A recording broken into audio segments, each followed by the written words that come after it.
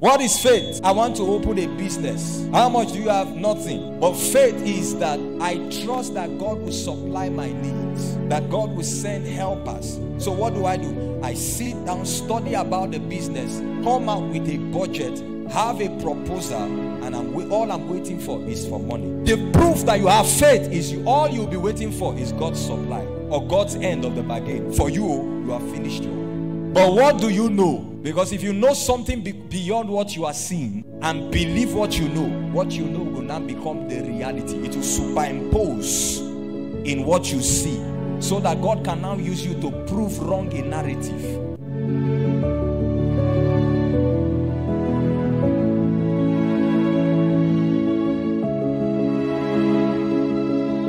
It is important to understand the foundations of our faith, our Christian experience.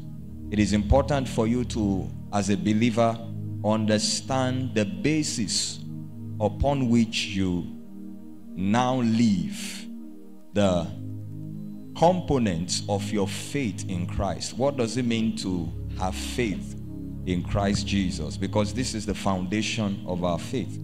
So it is important that we understand that when we became born again, the Bible says that we identified with the crucifixion of Jesus. That means when Jesus died, we died with him. Not literally now, but figuratively. When you become born again by accepting all that Jesus did on the cross and accepting him as your Lord, what you have done is you have identified with his death, his burial, and his resurrection, which is the basis of our faith. That when Jesus hung on the cross and died, you died with him. You were with him when he died. And when he died on that cross, sin was once and for all dealt with.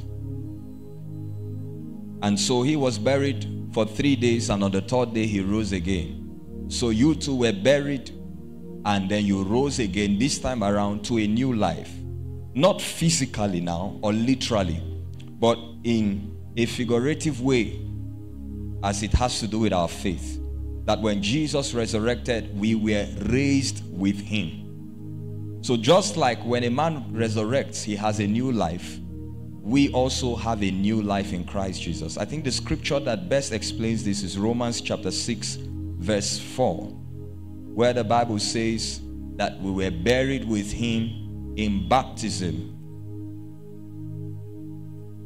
into death, and that just as Christ was raised from the dead by the glory of the Father, even so we also should walk in the newness of life. So we now have a new life in Christ Jesus. That life is the Spirit of God living in us.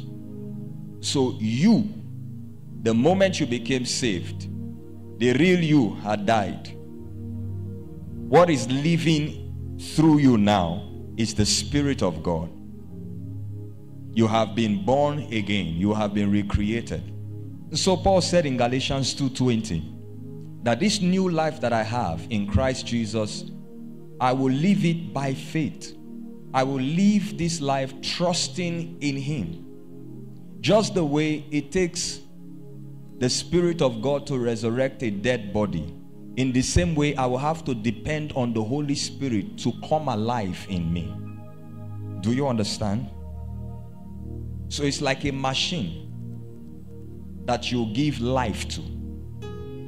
So the Spirit of God is living in us, and because of that, we will have to depend on that life, that Spirit of God inside of us for everything. So Paul said that the life which I now live in the flesh, I live by the faith in the Son of God. So we live this life depending on the Spirit of God, and that's what the Bible calls faith. That when Jesus walked on the earth, even though he had the fullness of God dwelling in him, the Bible says he had to depend on the Spirit of God that was living in him to know what was in the mind of the Father to do it. So Jesus, when he was alive living on earth, he taught us how we were supposed to live when we become born again. So when you study the Gospels, that's the reason why 4 books were dedicated to his life on earth, so that we can look at it from different perspectives. And you know, anything that stands on 4 legs is balanced. Is that true? You're not following me. It's important you follow. So that's why you have 4 books dedicated to the life of Jesus Christ on earth, so that we can see how to live as believers. And Paul said in Galatians 2:20 that the life which I now live in the flesh, it will be just the way Jesus Christ lived when he was on earth. And so the Bible calls it living by the faith in the Son of God. And so our journey in this new life and in the kingdom that we now belong to is going to be by faith. But this time around is a special kind of faith the Bible calls the faith of the Son, which was displayed by Jesus when he was alive. So everything that Jesus walked in, every kind of possibility, every kind of miraculous experience Jesus had, every level of wisdom that he displayed, everything that we see that manifested in the life of Jesus that made him Jesus the Christ, can manifest in our life when we understand how he was able to manifest that life. He did it by faith. The Bible calls that faith the faith of the Son of God. Now in Romans chapter 12 verse 3, the Bible says that when we become born again, that God gives to every one of us a measure of faith. This faith now that Jesus displayed, it is now being given to us. It is deposited in our spirits now that you are a child of God. But if you are not born again, you have nothing to do with this. But when you become born again by accepting Jesus as your Lord and believing that he died and rose for your justification and your salvation, that faith has been imparted by God in your spirit in a measure. The Bible says God has dealt to each one a measure of faith. And in 2 Peter chapter 1 verse 1, the Bible says that all of us as believers, we have what the Bible calls 1 verse 1. That we have what the Bible calls like precious faith. In other words, we have the same kind of faith, even though it exists in us in a measure. So we are talking about faith now like a physical thing, like a tangible thing that can be measured. Is that true? The Bible says God has given to each one of us at different levels. And so it is important to know that your life in the kingdom will be in respect to how that faith that has been deposited in your spirit grows over time. Because God has given to each one of us a measure of faith. But we all have the same faith, but not at the same measure. So everything you will experience as a child of God, all the benefits of salvation, the fullness of the God life, you know, the life that we have, the life of God that is in us is precious, is excellent, is powerful, is supernatural. It is above and beyond. There are dynamics that can be manifested by this life. There are things that are seemingly impossible to the human race that are possible by this life. You understand what I'm saying? But you see, those things will only manifest in respect to how this faith in you grows. So God does not expect that the measure that was kept in your spirit at salvation remains at that measure. That is why in Romans chapter 1 in verse 17, Paul said therein, well, if you start from verse 16, just so that you can have a good understanding, he says, I'm not ashamed of the gospel of Jesus Christ, for it is the power of God unto salvation to them that believe, both to the Jews and to the Greek. He says, for in it, this faith now, in this gospel that we believe, the righteousness of God is revealed from faith to faith. So when you become a believer, you will come into the knowledge of God from one level of faith to the other. So your faith will grow in respect to the knowledge of God that you become acquainted to or acquainted with by the Spirit of God. That's why it says, for in it the righteousness of God is revealed from faith to faith. The righteousness there simply means right standing or the life that is the way God wants. So your journey is going to be from faith to faith, as it is written, the just shall live by faith. If you read this was a quotation from Habakkuk chapter 2 verse 4. And there's one word that is imputed here that would give us clarity of understanding. It says, but the just shall live by his faith. So when you believed in the Lord Jesus Christ, you became born again. You received his life on account of your believing. And now the Bible says, this life you have received, you will live it by faith. So the life will manifest on the basis of the level of faith that you have. And remember that at salvation, God deposited a measure of faith. Are you here? So, how much of God you know, how much of God you experience, how much of the authority of sonship that you experience, how much of the life of God that manifests through you, the kinds of miracles that will happen around you, the knowledge of God you will grow into will be in respect to the growth of your faith. That is why all things are possible, but not on the same level. Are you following me? So the faith that we have, when we talk about faith, faith is a living thing. It is tangible. You can gauge its level. You can tell when a man has faith by the things that manifest around his or her life. And as the manifestation grows, it is a pointer that the faith of that man is growing. So faith is not a wish. It's not wishful thinking. It's not something that exists in the imaginative realm. No. It is a living reality. That's why I titled the message, Living Faith. Because the just shall live by his faith. That faith that was deposited in you at salvation, what it will be able to produce for you will be in respect to how you feed it, how it grows. What is faith? Hebrews chapter 11 verse 1 says, faith is the substance. See, I told you that faith now becomes a tangible thing, a living thing. It's something we can interact with. It's a substance of things hoped for and the proof or the evidence of things not seen. 2 Corinthians chapter 4 verse 13 to 18. Let's read it now and then we'll start defining what faith is. It says, and since we have the same spirit of faith, according to what, just for your understanding, when the Bible says the spirit of faith, it's talking about the force, the life force of faith. Are you hearing me? Because in the New Testament, spirit is life. So when the Bible says we have the spirit of faith, it means we have the life that came by faith. Do we understand? See, I will do it as basic as I can because the problem of the last day believer is ignorance.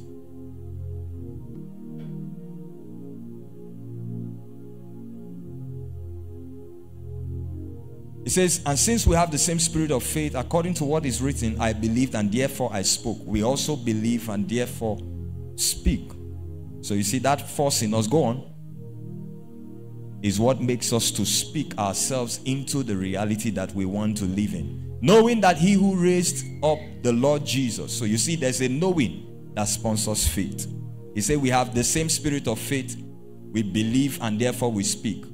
Why do we speak? We speak because we know that he who raised up the Lord Jesus will also raise us up with Jesus and will present us with you. So our confession is on the basis of our knowledge. And it is that knowledge that sponsors the level of faith that we have per time. Let's go on. For all things are for your sakes, that grace, having spread through the many, may cause thanksgiving to abound to the glory of God. Verse 16. Therefore we do not lose heart, even though our outward man is perishing, yet the inward man is being renewed day by day. For our light affliction, which is but for a moment, is working for us a far more exceeding and eternal weight of glory. He said, while we do not look at the things which are seen, but at the things which are not seen, for the things which are seen are temporal or subject to change. That's the meaning. It means it can change form, it can change state. When the Bible says something is temporal, it can change from solid to liquid, from liquid to gas. It's a variable. He said, but for the things which are seen are temporary, but the things which are not seen are eternal, or long-lasting, or unchanging. And that is the reality that we live in. So what is faith? Let's gather from these two scriptures and more that we will look at. Number one, faith is your belief and conviction that creates your confidence in life. Faith is your belief and conviction that creates your confidence in life. The reason why you are confident to go through life is because you have conviction about something. There is a knowledge you are convinced of that assures you to go through life with confidence. For instance, every one of us, when we came in here, I doubt if there was anybody who checked whether the chair could carry him or her before sitting down. Is that true? If you checked whether your chair could carry you, raise your hand. Why? Because we have faith that this is balanced. Based on the knowledge we have about what we are sitting on, we had faith that this can balance me as I sit down. So your confidence through life will always be by an assurance, a conviction that you have. So when people are not confident, it's because they lack faith in something.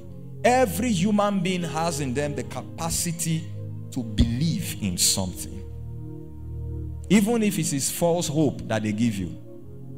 Is that true? And there are some people that can give false hope very well. Don't worry, don't worry. Even them, they are worried though, but they will tell you, don't worry, all will be well. Confidence is an attitude of positive approach. Number two, faith is a belief in the person of God. Faith is a belief in the person of God. The consistency of his ability. Faith is a resolute belief in the person of God, the consistency of his ability, and the immutability of his counsel. Resolute means total, complete, nothing missing. Absolute belief in the person of God. Immutability means something that doesn't change or cannot be changed. So, faith is when we have complete belief in the person of God. Now, this person of God includes his nature and his character. We'll come there. When we have belief in the person of God, that he exists, in the consistency of his ability. The Bible says in Hebrews 13 verse 8, Jesus Christ the same. Say it again. Jesus Christ the same. That means if he's not like NEPA. You know, they have changed their names, but their spirit did not change. Is that true? The name changed, but it's the same attitude, the same. You are not sure if there will be light tomorrow, if there is light today. That's why once there is light, you run to charge your phone. Except if you have created your own power system in your house. And you know, that is related to how our journey with God is.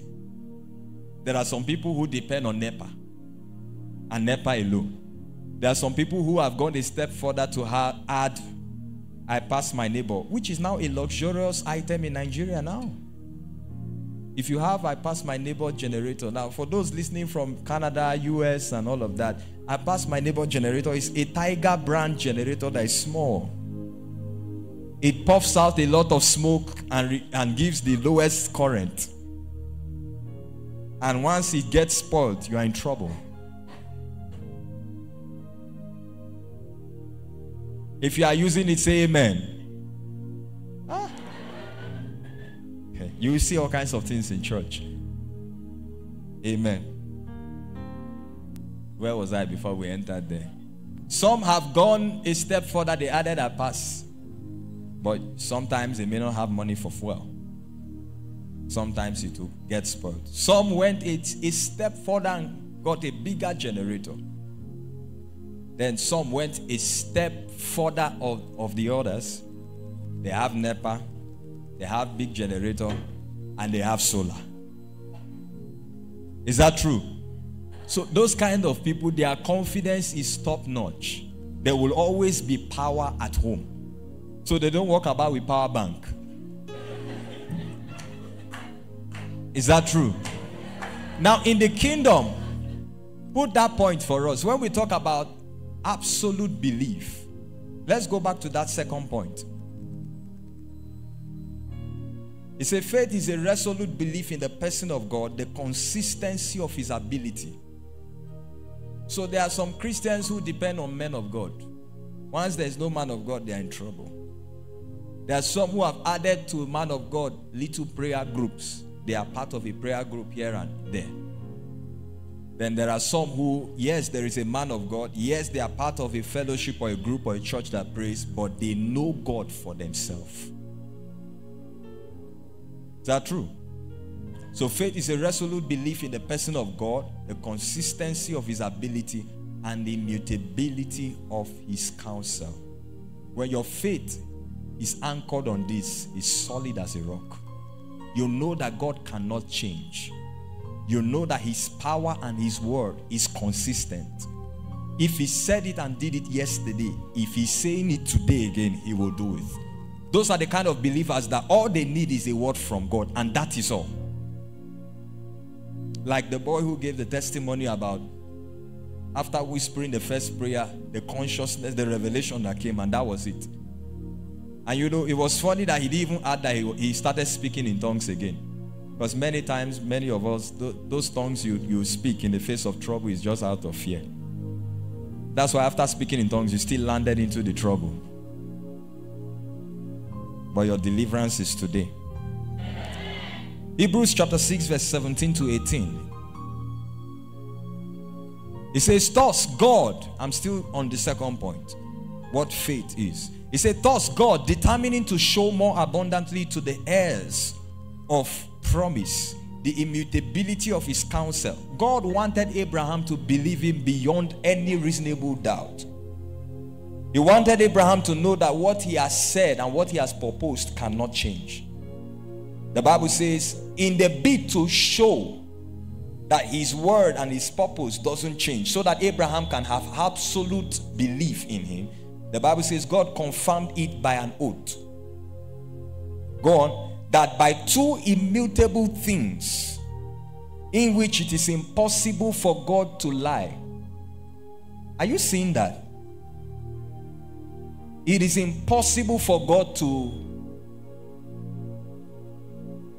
But you know, people believe drugs more than God.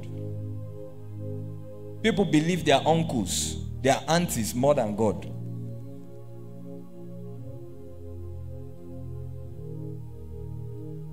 That we might have strong consolation who have fled for refuge to lay hold of the hope set before us. Those two immutable things are his promise and his oath. When he promised Abraham that I will make you a father of many nations, that was his word spoken to Abraham, which doesn't change. The second thing that is immutable and doesn't change is his oath that God swore. And the Bible says somewhere, I think in Romans, that when God could swear, or Hebrews here, that when God could swear by no one, he swore by himself. The reason why God swore by himself is because for you to swear, you need a higher deity to swear.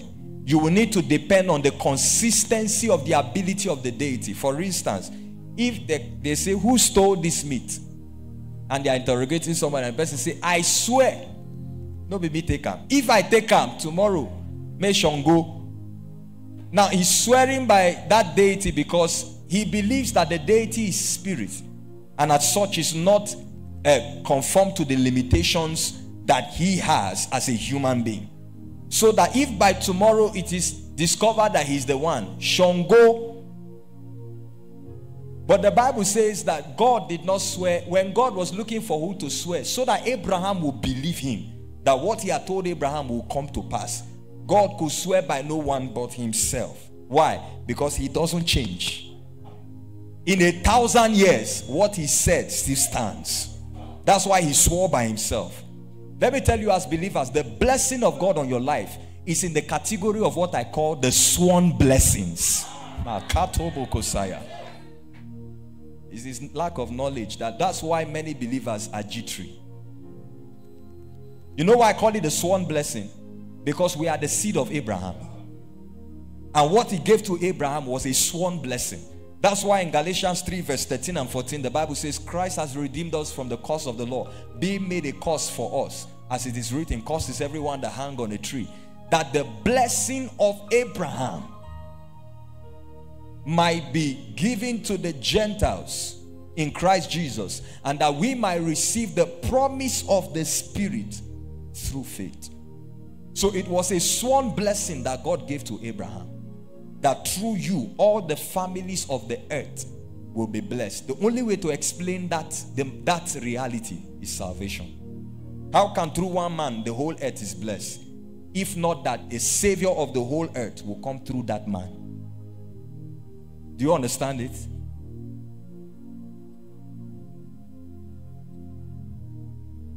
So if God tells you that I will bless you, go and sleep. Doesn't matter how long. 5 years, 10 years, 20 years.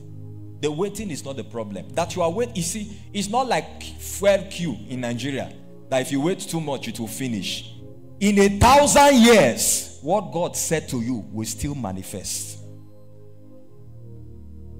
And you have to believe that God is able to, if it means keeping you for 1,000 years, that you don't die, so that his promise will be fulfilled, he's able to do it. God swore to Simeon in Luke chapter 2 that he will not die until he sees the Lord. Only God knows how old Simeon was. Maybe 100, maybe 100 plus. And so all the symptoms of old age, rheumatism, arthritis, diabetes, all the T's and T's, didn't catch him. Why? Because God swore to him that you will not die. Or probably you are here as a woman and God promised you in a dream 15 years ago, you are a young lady, that you are going to give birth to a prophet that God will use to liberate nations. And now you are 35, you are 40, you are not married. Let me tell you the truth. Your clock is not ticking at all. God created time. There's nothing like time before God. That's why when we talk to God and we speak from the basis of time, there is no compatibility, because before God, yesterday is as today. The Bible says 1,000 years is like one day before God. It doesn't matter even if you get to 55 and that's when you get married. If God told you that you will give birth to a son that will be a prophet to nations, he is able to bring it to pass. You will not be the first experiment. He has done it with Sarah. He has done it with Anna. He has done it with Elizabeth. And you know, it gets better. The first experiment may not be too good, but as you continue with the rest, as you keep producing, it gets better. So, to somebody who came here thinking that God is playing games with them, no. It's about to fulfill what concerns you. Say loud, amen. Yeah. I said it's about to fulfill what concerns your destiny. Yeah. Number 3. Faith is a lifestyle that is built based on one's convictions about God and his word.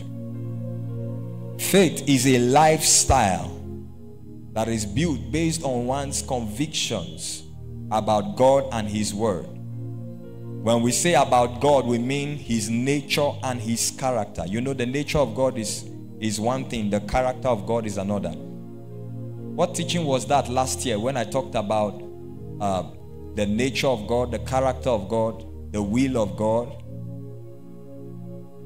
Knowing God. Who said that? I'll give you something. Clap for her. Do you have a dollar account? Not yet. Okay, so I won't give you in dollars. I'll give you in naira. Clap for her. That's somebody. Clap, my friend.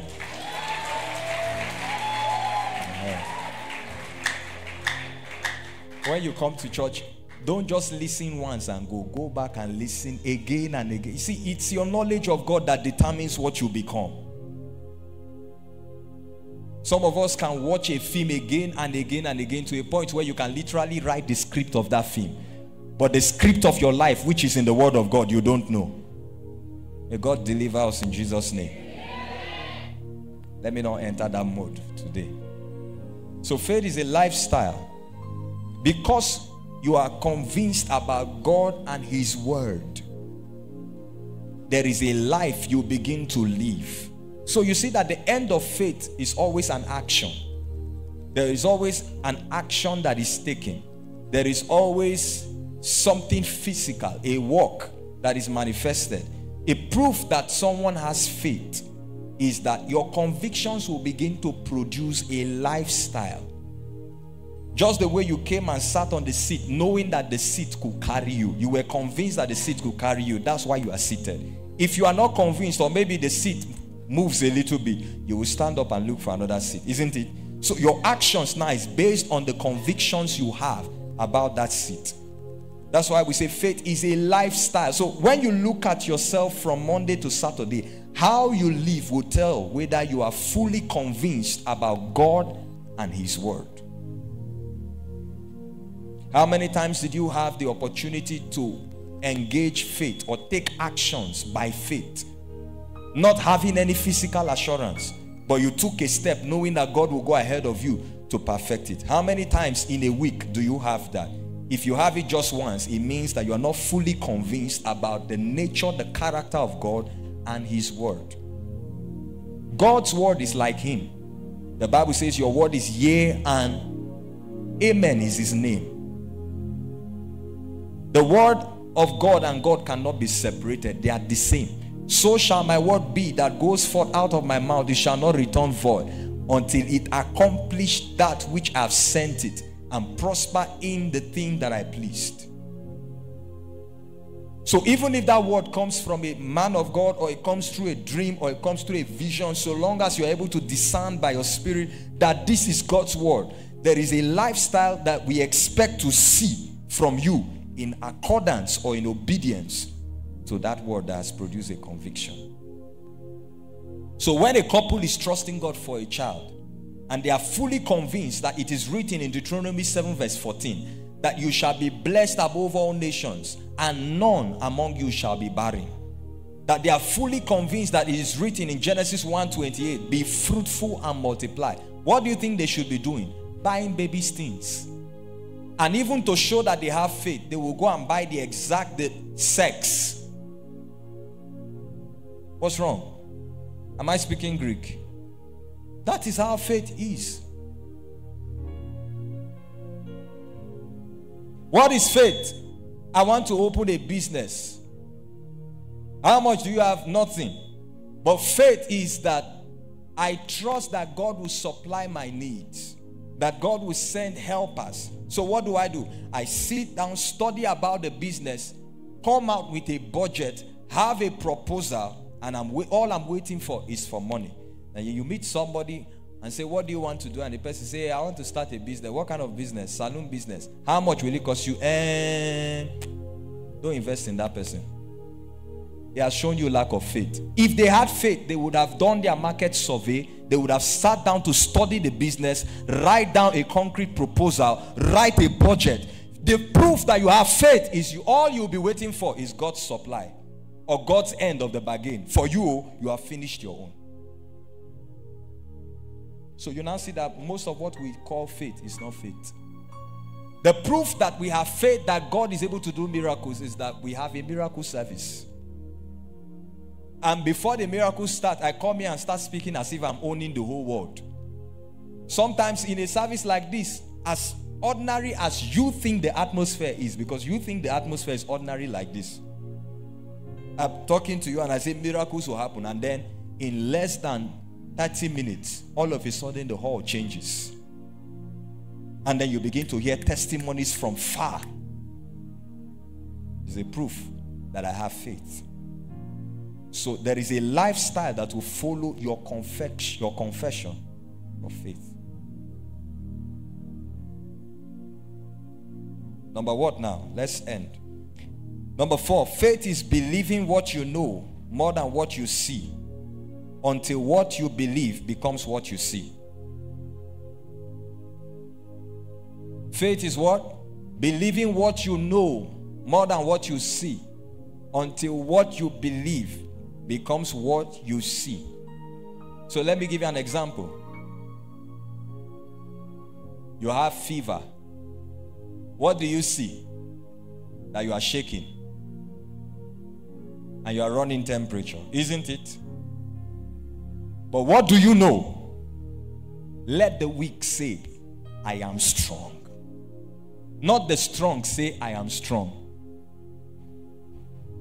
So you have to believe what you know more than what you are seeing, until what you believe, which is what you know, now becomes what you see.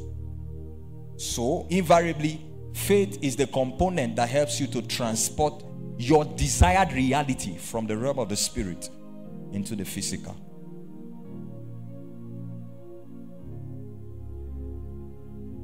When God sends you to a city as a businessman or as a pastor, what do you see? Unserious people, a dry land.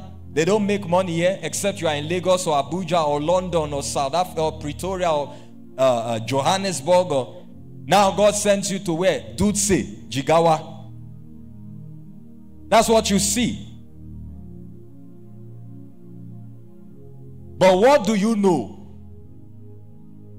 Because if you know something beyond what you are seeing and believe what you know will now become the reality. It will superimpose in what you see, so that God can now use you to prove wrong a narrative. Just like what he did to them in the wilderness. You don't get water in the wilderness. You don't even get food. But the Bible says he fed them for 40 years. And they drank water from where? From rock. At least dig the ground for water to come out. God brought water from a rock. He said, I took you through all this so that you will know that man shall not live by bread alone, but by every word. So if I take you out of your 6-bedroom duplex, take you out of your 2 cars, tell you to sow your 2 cars as a seed, and send you to a state where you came only with your bag, as long as I am with you, everything you enjoyed in that place will be replicated there. Just like, now in Maiduguri, the temperature is very hot. I know people that are listening from South America now, they are experiencing rain. From Europe, there's snow, they are cold everywhere. But here in Maiduguri, it's hot too. But it's not everybody that is feeling the heat. There are some people that don't know that it's hot. They only know that it's hot when they come out. Why? Because they have an air-conditioned house. They move with an air-conditioned car. They have an air-conditioned office. So we are all under the same climate, but our experiences are different. Faith is believing what you know more than what you see, till what you see becomes what you believe. For instance, I don't believe that there is any greener pasture anywhere. The Lord is my shepherd, I shall not want. He leadeth me beside, and he maketh me lie down in green pastures. So for me, green pastures is where his will takes me to. Is that true? I believe that you can prosper anywhere. I believe you can succeed anywhere. I believe from anywhere the world can hear you. Location does not matter. Family background does not matter. Status does not matter. All of those things are natural, physical things that can change. And what brings the change is the weight of your conviction.